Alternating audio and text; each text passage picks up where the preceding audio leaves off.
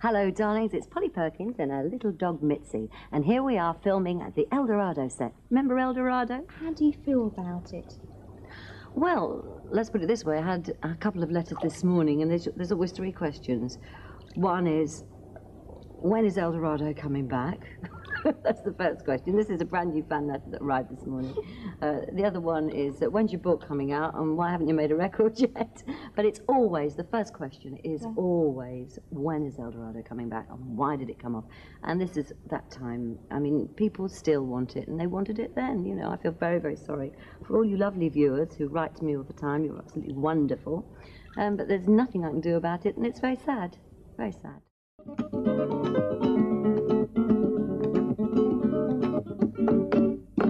The old Eldorado, which was actually made here in the Coin Film City, just outside of Malaga. And regularly they do tours, well, Eldorado tours. So what we need are a couple of tour guides and some tourists. What was this place like before it was built as a Well, nothing here but the forest. Let's have a walk over here and have a look at Bunny's house a bit closer. I've been looking in the tape library. We've dug out some old footage of Eldorado as they were making it. How long did it take them to make it? It took us a year to make it, and we did all the editing here at the studios.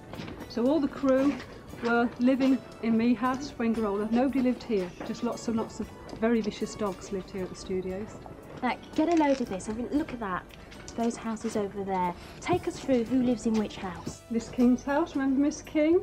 The old lady whose demise of her piano disappeared, and you've probably seen that in the restaurant. That remains here. And Freddie the gay guy. Oh, wasn't that a great storyline at the end? Do you remember? Do you know who Freddie's lover was at the end? That's a big secret. It was, shall I tell?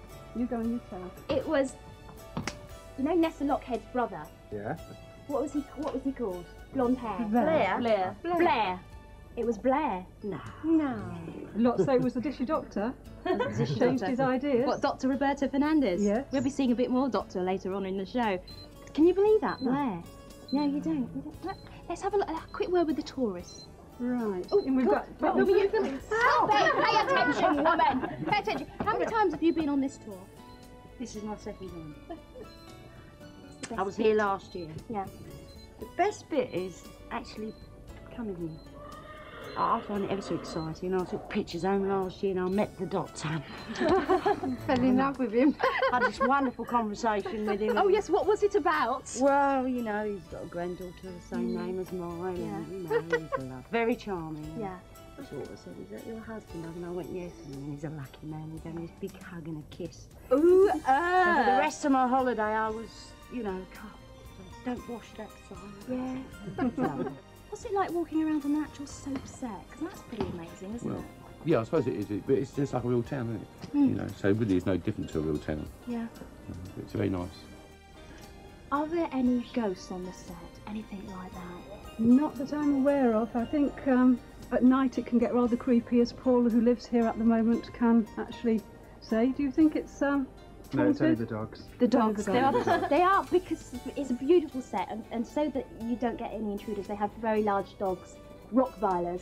What's the word for nice doggy in Spain? A word for nice doggy? Nice doggy. Perrito. Burrito. Yeah. Yes, I'll be saying that a lot over the next few days so I don't get eaten alive.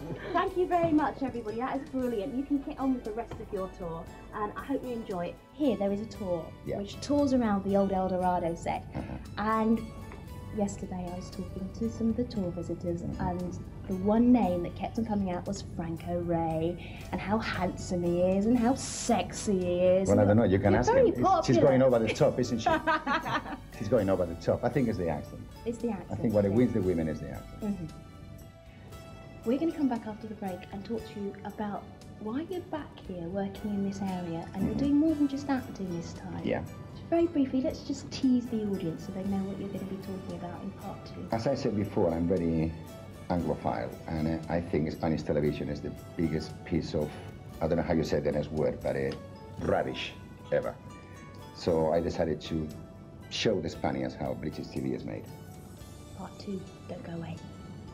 Please. This is the beautiful and I'm the bold. You said you were hot, didn't you, darling? I'm very